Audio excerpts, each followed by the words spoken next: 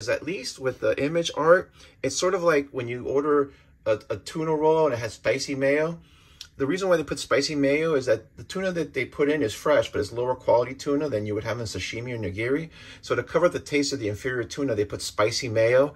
Their art is like the spicy mayo. It covers up for a lot of bad, but when the image guys are trying to do, sorry, when the Valiant guys are trying to do image characters, they don't have that spicy mayo. So some of these characters designs just look really stupid.